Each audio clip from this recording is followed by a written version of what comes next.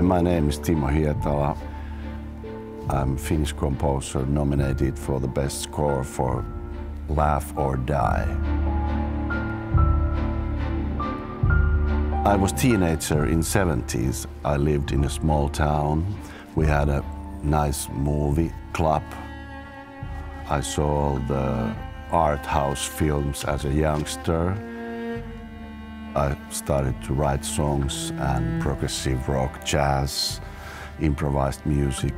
I was listening all kind of music and checking all cultural stuff. Contemporary, classical music, ethnic music, everything. My main instrument is piano, but I've been playing a little bit everything, and so I'm collecting a little bit different instrument toys, and I try to record it and sample it.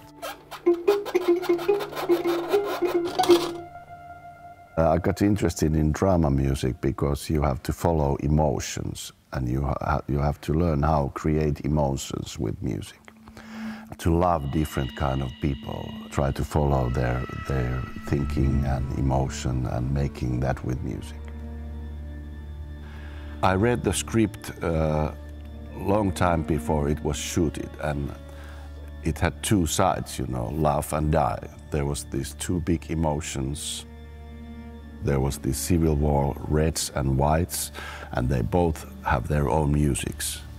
I had to compose, you know, folk-like tunes from that era.